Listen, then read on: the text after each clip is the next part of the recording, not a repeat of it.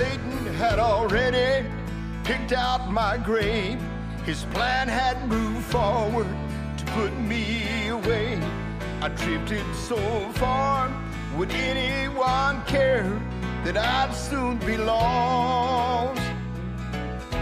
I knew my destruction was a matter of time, but Jesus appeared and said, this one is mine. Now I'm safe from all harm, for he walked through the storm when he came looking for me. Hello and welcome to Addiction Free. I'm your host, Evangelist Kandi Rose. And wow, am I excited. I'm in Pleasant Plains at the First Assembly of God here. This is Pastor Ched Carpenter's church, and this is a recovery roundup. Woo! And Dennis Markham here has brought this all together. Dennis, tell them what Brothers Keeper is. We're a 501c3 recovery ministry out of Batesville, Arkansas. And he puts together these kind of rallies. We have them. So get on Facebook, look up Dennis Markham, M-A-R-K-U-M, and watch for these and start coming out. And in a few minutes, I'm going to feature a few more groups that are here. Because let me tell you, don't think that you can't have fun being clean and sober, because it is fun. All right. Wow, look at all these beautiful faces. This is John 3:17, and I'm going to let you talk to the leader here. I interviewed her a long time ago. Anyway, she's going to tell you what John 3:17 is and where they're at and how long a program it is. Hi, my name is Kim Matheny. I'm with John 3:17 Ministry. We're a year-long faith-based rehab, and we are located right outside of Newport in Church of Rimmel, Arkansas. Thank you. All right, and if you need help, there's another place for you to check out. And this is Project New Start. Matter of fact, you've been seeing their promo at the end of every one of my TV shows because they're one of my sponsors, Pastor Tim and Leslie Bumpus. And she's going to tell you what Project New Start is about. Well, Project New Start, we're a faith-based recovery. We give treatment for many different reasons. We're located in Newport, Arkansas at the New Life Church of God. Yay! All right. Woo! Well, friends, here is some more for you to hear what they're doing, what God is doing through all of these different ministries. So I'm going to let the leaders just briefly tell you what ministry they're from and where they're at and briefly what they do. Arkansas, out toward Melbourne, with drug and alcohol addictions, abuse, depression, anything, the women, homelessness. And we also have a Cowgirl for Christ ministry. Traley goes in and sings, and then we give our testimonies. And so we're just, anything that women need to help in their lives, we're there for them. A safe, godly home. Awesome. And you know what? Give me your card. Give me your card. And folks, on my website, I have a whole bunch of resources for you to find help for alcohol and drugs for men and for women. All right, and here's my friend Terry Regal and her husband Kyle there. She's going to tell you quickly what she does. I'm with Terry Regal Ministries. I travel and go in the prisons, go in the churches, wherever I need to speak, sing, deliver, interpret for the deaf. I'm all about choices that we make in life. Good choice, bad choice. It's your choice, so make good choices. And Jesus is the best choice you'll ever make.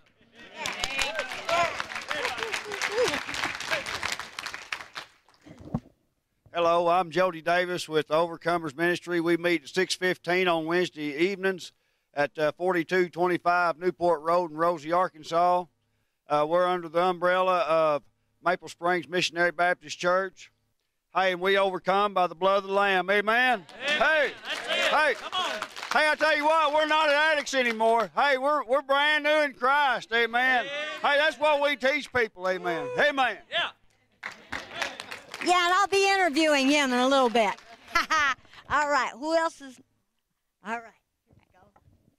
Hi, I'm Rihanna Tilley. I'm representing the House of Faith out of Floyd, Arkansas. We are a 9-month female recovery home. We are brand new. And I just want you guys to know it's where God's grace is sufficient. All right. Woo, woo, woo, woo, woo. All right. And we have the mayor of Augusta. Hey. I'm Jeff Collins, the mayor of Augusta. I'm also the founder and CEO of Second Chance Ministry of Northeast Arkansas. We are a traveling ministry, thank you, and we go anywhere to proclaim the word of God, to tell what God can do in an addict's life, because I am living proof of what God can do in an addict's life. And I'll be interviewing him too. You'll hear his testimony. We get everybody? Woo! All right. Praise the Lord. Hi, my name is Jeff Collins, and I'm the mayor of Augusta. No, I wasn't always the mayor. I was an addict. I was lost for over 30 years to the world of drugs. I'm also the founder and the CEO of Second Chance Ministry of Northeast Arkansas. You know, God delivered me out of death and meth into the ministry and into mayor. You know, there were so many, the years that have went by in my life, and all I could think of was the lives that I was destroying. And I wanted out of addiction. I didn't know how to escape because I would not make the decision to go to God. You know, I was a saved child of God at the age of 12 years of old, and I give myself to Christ. But at the age of 14, I was experimenting with marijuana. By the time I was 16, I was on to harder drugs. And by the time I was 21, I was lost to meth and cocaine. And it was funny because I could see people in the town that were getting by doing these hard drugs, and they were wealthy and they were prospering. And the devil lied to me and said, son, you can have that. You can do that too. And so I took a big home, a nice family, and a business, $1 million business that I had built from my ground up, a trucking company, and I had lost it all to addictions. And on August the 16th of 2009, I lay on the table in a hospital. I was having a heart attack. And while I was having that heart attack, I flatlined. I stayed flatlined for 6 minutes and 21 seconds. You know, and during this time, you see, when I was lost in my addiction, I used to want to go to hell. I used to think that all the fun I was having on this earth, that the devil had lied to me and said, this is the fun you will have in hell if you would just keep following me. So I kept pushing God further out of my life, and I wanted more devil into my life. I would drive by the church house and laugh at the people in the church because they was not having the fun that I was having. How could they be in there worshiping an imaginary figure when the devil was telling me all the fun that I could have? And he was lying to me, telling me that God was not real. And so there I am, laid on the table, August the 16th of 2009. I had done destroyed everything I had. I've done lost everything I had. I had nothing else. I had lost my business, my family, everything I had. And going to the world, I was lost and I was gone forever. I was nothing. And laying on the table, I had been flatlined for 6 minutes and 21 seconds. The doctor had been shocking me for over 4 minutes.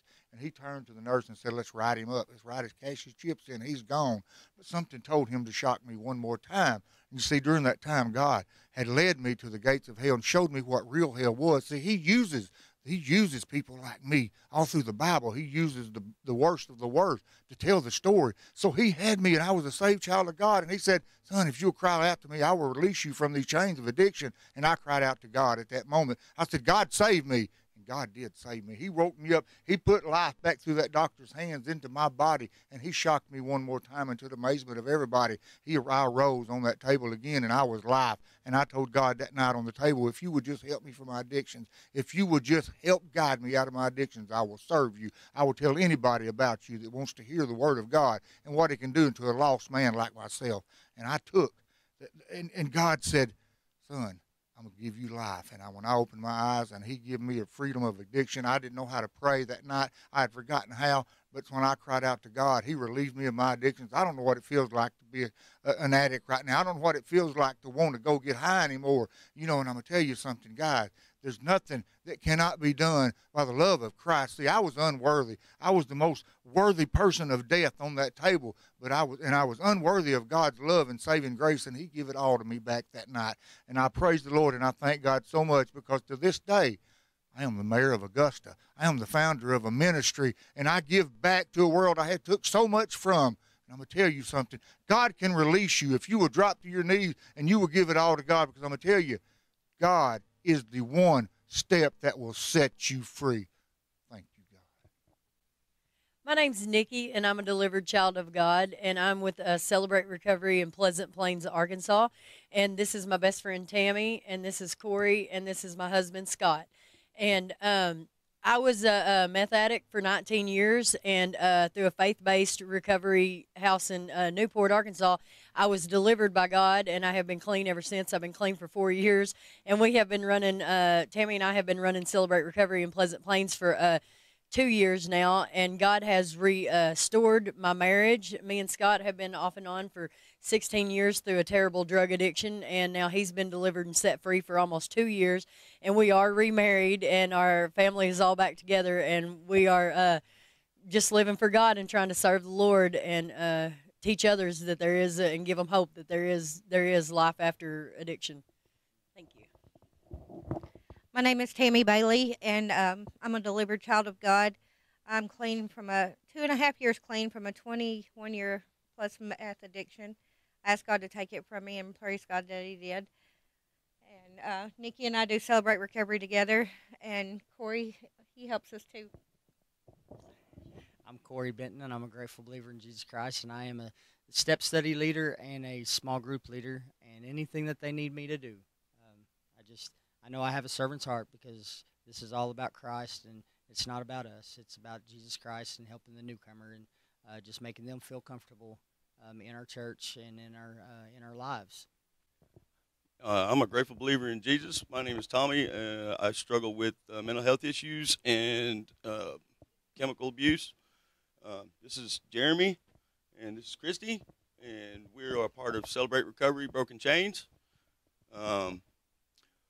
Let's see where to start. I moved here to Arkansas from New York when I was about 8 years old. I moved out in the middle of nowhere. I got bullied a lot as a child. At 13 years old, my mother decided she didn't want to be a mother anymore, kicked me out on the streets. So at 13, I was living on the streets of Hot Springs, in and out of children's homes, until they finally wouldn't even let me back in those.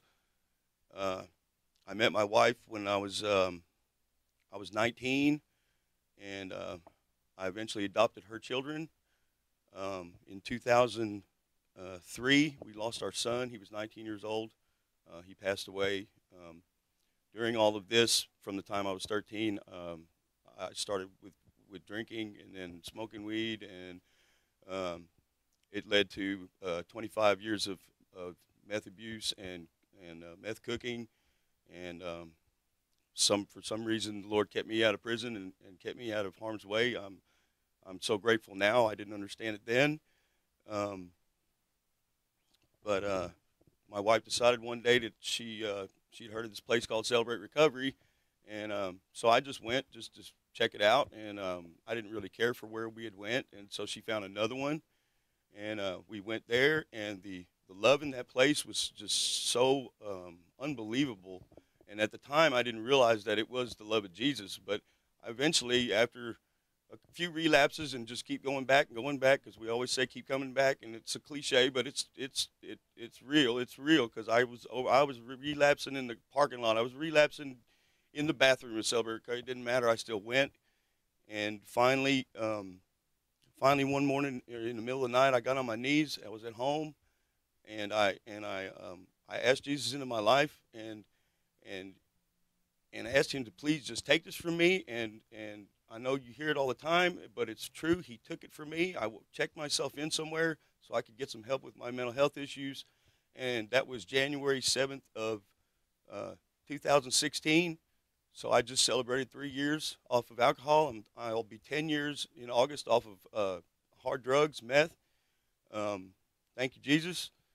And just the love and everything in that place is in Celebrate Recovery. It's just when people say they love you, they mean it. It's not fake, and all I can say is Jesus. It's got to be the love of Jesus, because it can't be anything else. And so in 2016, I joined Broken Chains, which is the biker side of Celebrate Recovery. CR in the Wind. We're a group of bikers and bike enthusiasts that have found hope and healing through Jesus Christ and Celebrate Recovery, and we're out here to let people know that change is possible. So if you see us riding around or whatever, just stop, and I will be glad to tell you more or anything. If you need help with anything, you just look up Broken Chains. You can look me up, Tommy. You can look Jeremy up. Any of us, we'd be glad to help you, talk to you, even if you just need somebody to listen, because we love you, even though we don't even know you, because Jesus said so. Thank you. Awesome. You going to be talking, Jerry? Okay. This is exciting. I love this. Yes, and I interviewed Jerry not long ago. You've probably seen her on my TV show. But anyway, Jerry, you want to tell what Chrissy's house is? Sure I do. Hi, we're Chrissy's House of Recovery. We're a faith-based recovery group. We're in BB, Arkansas. our mission, our motto is to be an agent of change, to help others get back on their feet and recover their life. And our motto is where your addiction becomes your past, not your future. Yeah. Woo! Yeah, your past, not your future. All right. Okay, y'all, thank you. Hi, my name's Amanda Wood. Well, I grew up in Fort Lauderdale, Florida. I was born and raised there. After I graduated, I had moved to Mountain View. When I was 14, I started doing drugs, smoking pot, and drinking on the weekends, but then it went to acid and ecstasy. I made it through school, but barely. I wasn't really trying. And then I moved to Mountain View. Partying, it was just my lifestyle. It was just how we lived. I didn't really know anything different. I grew up that way, so that's just how it was. My boyfriend at the time, he'd gone to RPF. I met him while he was out on bail. He went to RPF for 9 months, and while he was gone, I just kind of went off the deep end because, I didn't have him. And I didn't really know God. My mom had found God and made us go to church when we were in Florida when I was a teenager, but we'd sleep through the services, and we weren't even allowed to sit by him because my brother would snore. But I never had surrendered my life to him, like really surrendered my life. So my boyfriend, he had gotten out of RPF. He had found God while he was in there and baptized. When he got out, we got married. And then things just got really bad, I would leave and I would come back. Our marriage was just in shambles. We hated each other. And I was on pain pills because I'd rolled a vehicle and hurt my back, and I was on pain pills really bad. And I worked 7 days a week to buy my pain pills to work 7 days a week. I was a slave and I didn't know it.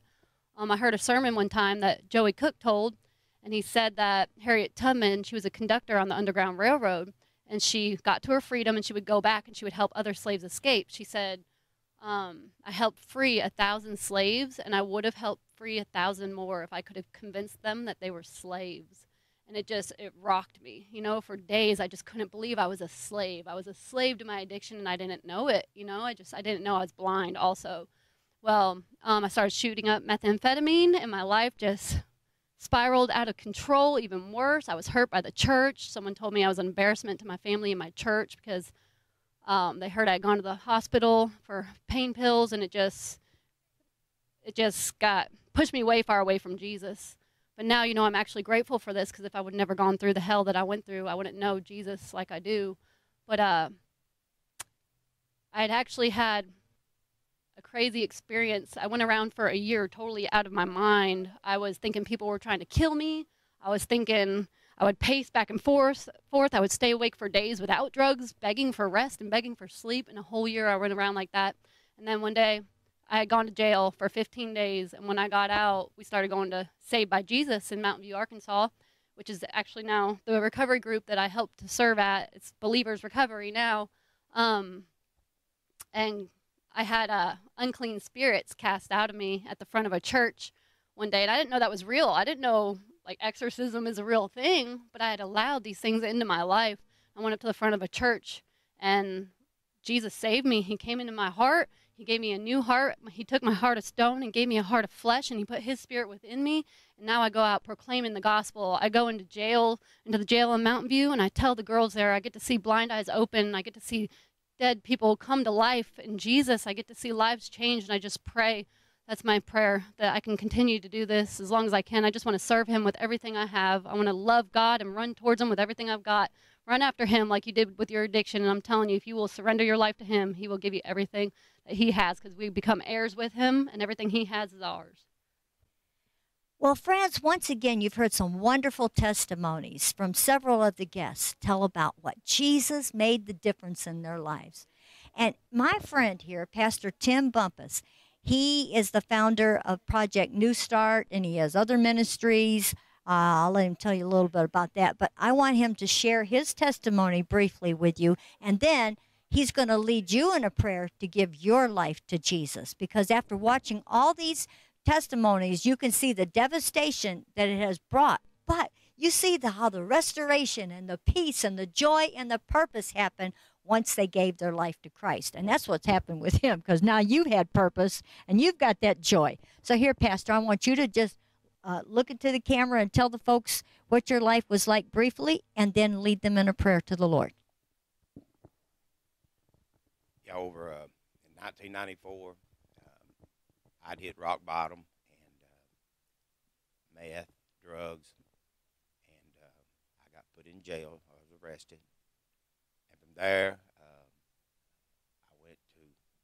done a year in jail, done a year in prison, then I went to rehab. And God changed my life. I went from the prison to the palace, prison to the pulpit, and I began to preach in the jails and nursing homes. And God called me to start a ministry.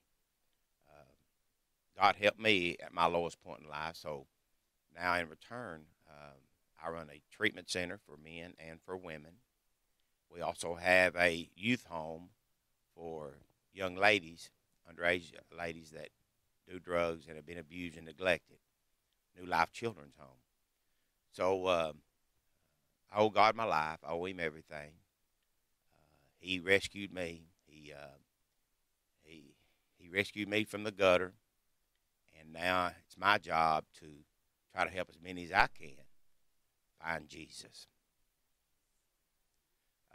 I want to pray with you if you're out there and you need Jesus in your life.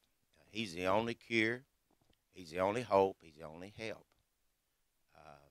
So I want to pray with you. If you truly repent and you believe in your heart, you will be saved. So today, people try everything. They try medication. They try psychiatrists. They try everything. But Jesus is all those things put together. And so if you would, just bow your heads if you're sincere and you want to serve the Lord. Bow your head out there and just pray with me. Oh, Lord, we thank you for this time that we got to spend with you today, that you woke us up and you smiled upon us. I pray, God, for all those listening and all those struggling with addiction. I pray for them. God, come into our hearts. Forgive us for our sins. Heal us of all of our problems. Father, I accept your Son as a Lord and Savior. Now, God, I'm going to serve you. I'm going to love you all the days of my life. In Jesus' name, amen. Woo, awesome. All right, now you said that prayer and you really meant it and you're willing to leave that old lifestyle. Let me tell you, you are on a journey now that, yes, you're still going to have problems, but I'm telling you what, you're going to be aware that he's there for you. So call somebody, tell them that you gave your life to the Lord, get in a church, read your Bible, and talk to the one who loves you and died for you, Jesus. I'll see you next time. This is Pastor Tim and my lovely wife, Leslie. We pastor New Life Church, but we also run Project New Start Recovery Homes. These are homes designed to help men and women overcome addiction, bondages.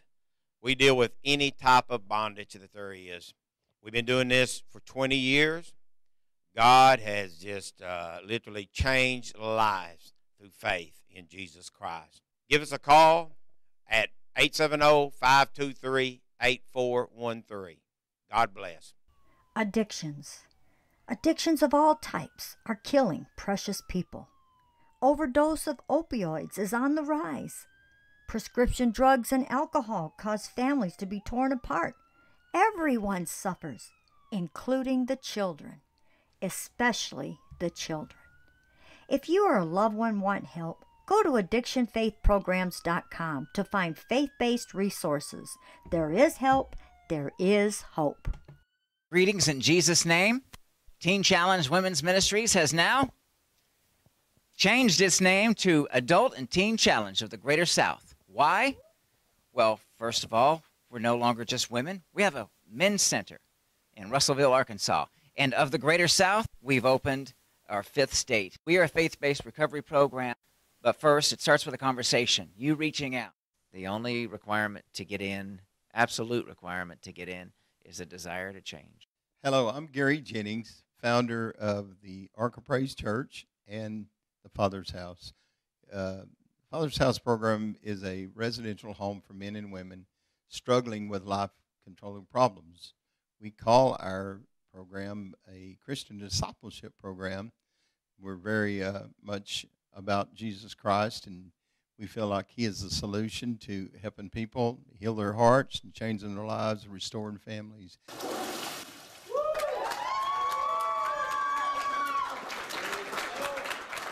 Hi, friends. This is Kandi Rose, TV host of Addiction Free. My church, the Ark of Praise, and I would like to introduce our pastor, Gary Jennings. Him and his wife, Danette, are the founders of a recovery home, the Father's House. And we'd like to present his CD, You Chose to Be My Friend. And his friend, Gerald Crabb, produced this CD using his songs. And all proceeds will go to the Father's House. To receive your copy, go to thearkofpraise.org. I'm Richie and Carly Willis, and we just want to tell you we both were in major addictions in Hot Springs, Arkansas. We both come out of major drugs and major addictions.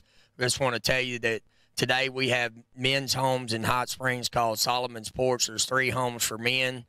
We have our own church today, 411 Highland Street, called Highland Street Revival. We have a roofing company today called Willis & Son Roofing. We have crews working for us and people in the office, and we're just thankful. I'm Lisa Haynes, Clinical Director for Shalom Recovery Centers.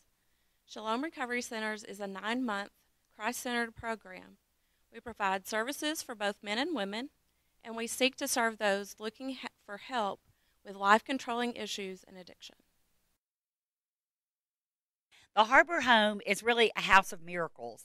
It is located in a small church in central Arkansas, in Conway, Arkansas, and it's a faith-based program anywhere from 6 months to 1 year, residential for women coming out of drug and alcohol addiction. We have women of all ages that come to the Harbor Home and from all over the United States. And it really is a place where people can come, get down to the real root cause of the issue.